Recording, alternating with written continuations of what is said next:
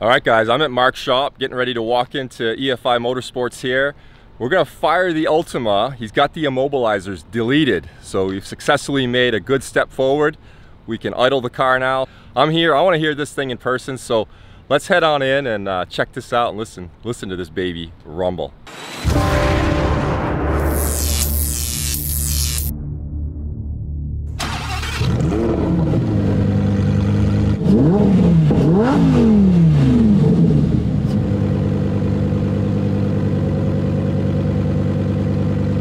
Hi everybody, how are you? My name is Dan Dulac and welcome back to my channel where I am building a V10 powered Ultima Evolution convertible. This is episode number 38. If you missed any of the previous 37 episodes, there's a lot to catch up on. Be sure to go check those out. On this episode, we're gonna do a little something different. I am gonna head back over to Mark at EFI Motorsports. He's got the immobilizers disabled. So the engine immobilizer is disabled so we can run and idle the engine for longer than say 2 seconds. We did find there is also an immobilizer on the mechatronic in the transmission. So unfortunately we can't update the mechatronic software like we did with the ECUs, the engine ECUs. We have to put a new mechatronic board in it that has the immobilizer removed. So not too big a deal. I'm hoping we can do that without pulling the transmission. Luck would have it, the access to the mechatronic on the side of the transmission in the chassis is actually pretty good. So we might be able to pull the cover off, get the mechatronic out, reinstall the new one without removing the transmission. So we'll cross that bridge when we get to it. So without further ado, let's jump right in. All right, since the car is at the tuner, what I figured I would do is start on a little body work, namely my rear spoiler. So I've had this in my mind for a long time. I figured since the car is not even here, I get a chance to work on it. Let me show you what I got and some of the mods I'm doing for that swan neck rear spoiler. Back many episodes ago, you saw I got a Voltex style swan neck rear spoiler, single element, and the end plates on it are pretty big, and I thought I would use those to my advantage. So let me show you what I got in mind here for these end plates. All right, I've got one of the end plates here on my vise, clamped in place. As you can see, it's a pretty big end plate. It's about 6 millimeters thick, so pretty substantial. And what I have done here is, first, I created these, call it brackets, these slotted brackets that simply slot in. I will use some 3M double-sided tape to stick them on there permanent. But what these are housings for a super bright LED, brake light LED. So I've got an LED in there. You can see I created a slot. It sticks in there with double-sided tape. It's wedged in there real nice and should look very cool. Kind of F1 style end plate LED, brake light LEDs that I've included on this. So let me show you what this thing looks like powered up. Again, I don't think the camera will do it justice, but these babies are bright. They look absolutely awesome. So I'll have one on each side, obviously, and in addition to the regular brake lights on the car, this will just kind of add another element of coolness to the car. I think it's cool. End plate brake lights and integrated. So what I did is I actually drilled a hole. Maybe I can pull this off and show you. Pull some of this wire out. So there's a wire that comes out of here. I drilled a hole through my 3D printed nylon bracket here. And then I very carefully drilled a hole in the end plate all the way through and created a passage to this little hole where the wire comes out. This will all be hidden behind the end of the wing.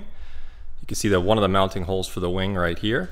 So this will all be hidden, and then I will run this wire through the core of the wing down and come out right behind or in front of the swan neck bracket, swan neck wing mount, and then these wires I'll just run down the swan neck into the bodywork. So these wires will be completely hidden, and it was a little tricky. I had to just be careful drilling this passage hole and then a little hole here for the wire to come through, but it worked out.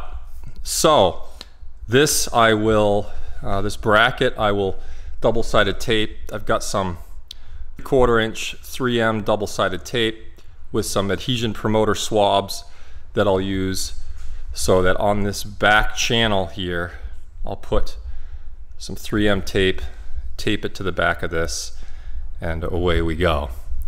So I designed this, of course, as you guys might expect. Those of you who've been following me for a while know that I use some CAD software, Fusion 360, and then 3D printed these out. So here you can see my design, my Fusion 360 design with somewhat of a mock-up wing. The wing isn't exact here in this shot, but gives you an idea of the end plate shape and then what those brackets and the design of those brackets looked like on the end plate.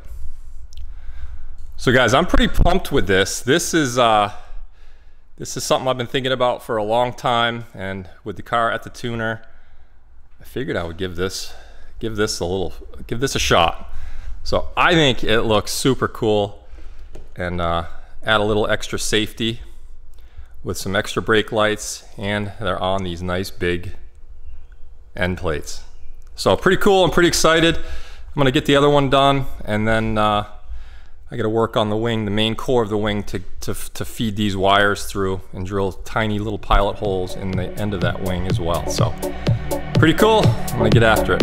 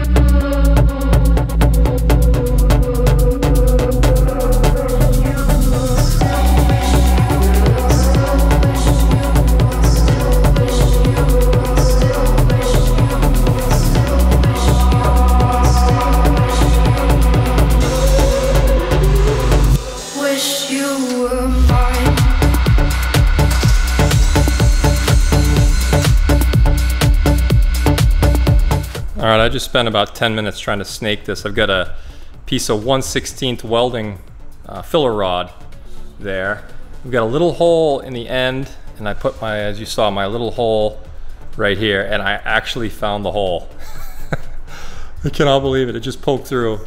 Surprised me. So what I'll do is tape a piece of wire onto this, pull it all the way back through out here, and then use that wire as my wire snake through the spoiler to feed the wire. So once I get this side done, I got to do the exact same thing on the other side. So wish me luck.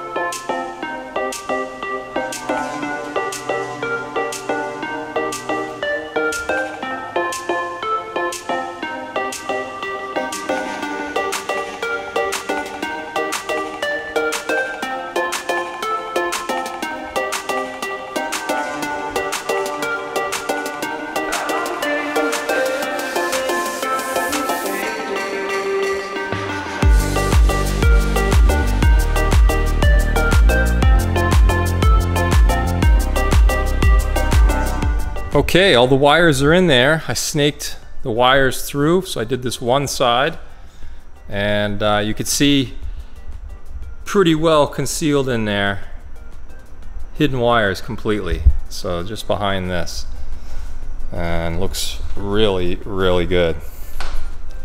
And then from underneath,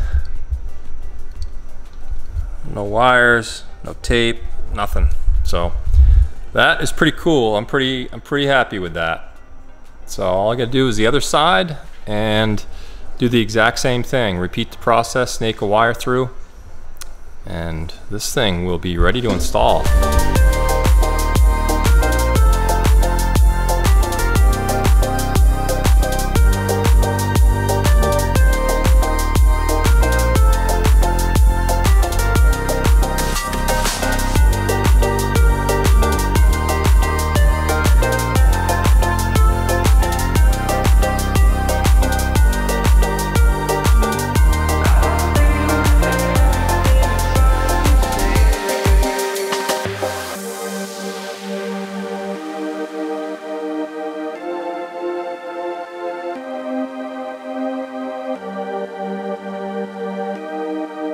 All right, guys, you ready for this? Let's put some power to these LED upright brake lights. Let's do it.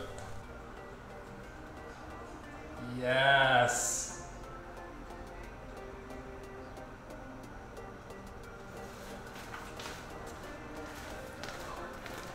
I think that looks awesome. Super sweet. All right, I shut the garage lights off. It's still daylight outside, but hopefully you can see these a little bit better. They look awesome. And so because the LEDs are inset into that bracket, once you get towards the side here, it disappears. There's no light that comes out the side, which is on purpose. I wanted all the lights straight out the back. So, cool.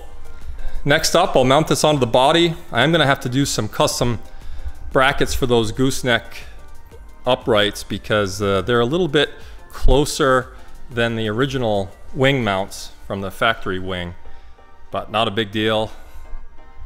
That will be pretty easy. So I'll get this going once we get the rear clam fitted on the car for the last time. All right, guys, I'm at Mark's shop. We're gonna give the Ultima a fire for the first time, or second time. He's got the immobilizers deleted, so we can now run the engine for more than 2 seconds. So I'm gonna head back into his shop, and we're gonna fire this thing again so you can hear it running at idle. So let's go check it out. All right, guys, I'm here with the Ultima. We're gonna get ready to fire this thing. No coolant in it yet, so we can't let it run too long, but let's fire this thing up, let it idle, and for a little bit, see what we get.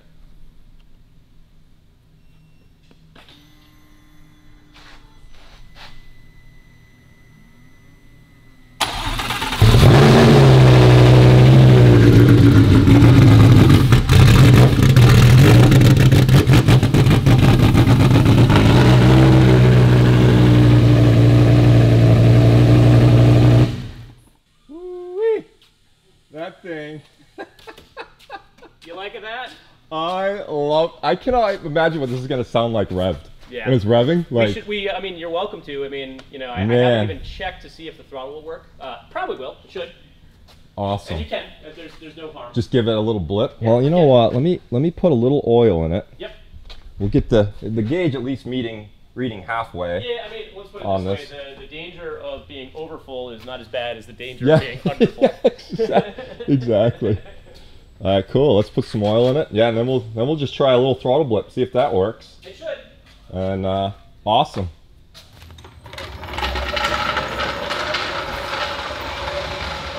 Have you had to charge the battery at all? What's that? Have you had to check? No? Good. No. That's good. It means there's no parasitic draw. That's good. All right. Here we go.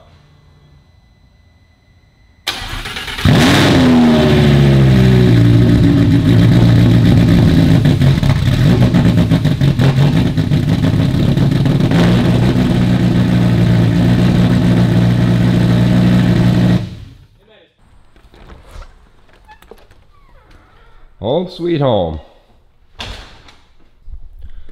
All right, guys, I just got back from Mark's, and as you saw, the throttle pedal was unresponsive. Couldn't get the throttle pedal to go. We did find there were a bunch more codes, engine codes in the system, so we're gonna work through those one by one, but we are making some amazing progress on this. I'm about ready to go on a family vacation for a week. So the last update, hopefully when I get back, Mark will have made a ton more progress. Get the transmission immobilizer out with the new mechatronic board in there. So hopefully in about a week's time, I can get the car back home. We could do a little test drive on my street here. So anyway, really exciting times. We'll see you on the next one.